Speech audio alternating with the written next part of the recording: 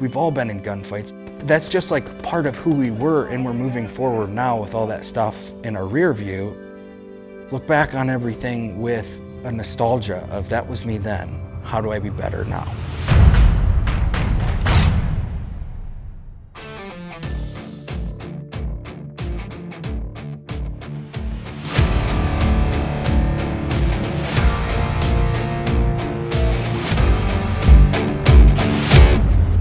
As a kid, I was the wild one. I remember specifically getting yelled at because I was jumping from tree to tree 20 feet in the air, and I never really grew out of that. The primary reason that I got into the military was because I was missing a sense of brotherhood within my life. I was going to go do the hardest, dirtiest, roughest thing. After I finished my first deployment, I took what they call the sniper indoc, a week of no sleep, no food, don't ever stop. Like, they just try and break you.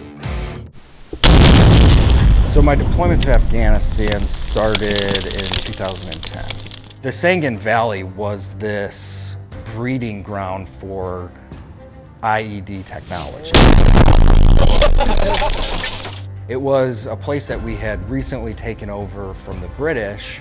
The British had stopped patrolling, and they set up these patrol bases because the IED threat was so great. Every single step that you took, you feared that you were gonna step on something. Within 2 weeks, we had 5 KIA and 10 wounded in action just from the IED factor. My brain has just like shut out the good stuff that's happened there, and it's just filled with the people that we lost and the gunfights that we got in. A lot of my stories are kind of awful.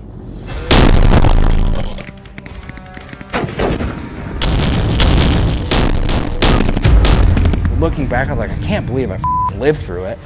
2, holy shit. Transitioning out of the military was a really quick turnaround. I was out of the Marine Corps. A month after that, I was enrolled in college. To be honest with you, I didn't handle that transition very well at all. It's difficult to go from being in a high-risk, threatening environment to sitting in a classroom, staring at a window surrounded by 18 and 19-year-olds. When I look back on that period of my life, having left my brothers, I call those days like the dark times because I wasn't in a great place mentally. I didn't know what I wanted to do. I remember one time I was just driving down the highway, I was by myself, and I was just overwhelmed with this sense that I was gonna die. Like right in that moment, I just knew I was gonna die.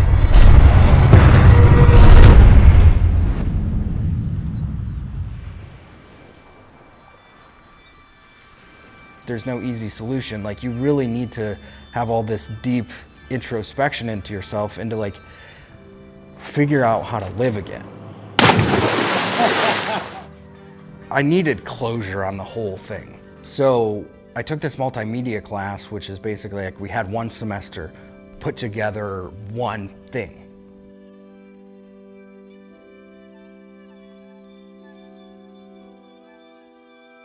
I picked 3 friends who were in different places in Afghanistan with me. I forced them to relive the shitty moments of our life, and we did it together. A couple years later, it has 2 million views. I can't tell you how many messages I've gotten from people that are like, that thing saved me. It changed my life.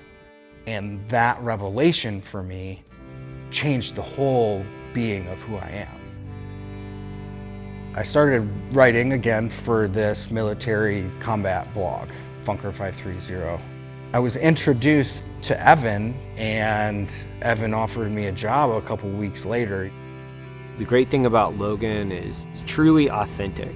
He will continue to be one of the most influential people within Black Rifle Coffee as long as Black Rifle Coffee is around. As a sniper in the Marine Corps, the purpose of that role is to be a protector. And that's exactly the role I'm in now as the editor-in-chief. I have to have oversight onto everything that's going on within our sphere of content and media, whether it's Twitter, Instagram, our social media publications. And there is no greater benefit to living a life than having that creative thing drive you. I want to make you laugh. I want to make you cry. I want to make you feel inspired.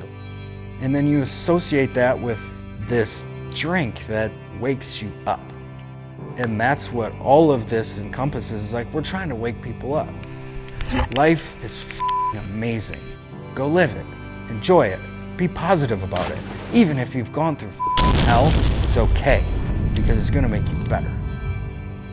Why I love Black Rifle so much is, like, outside of the military, I got that brotherhood back.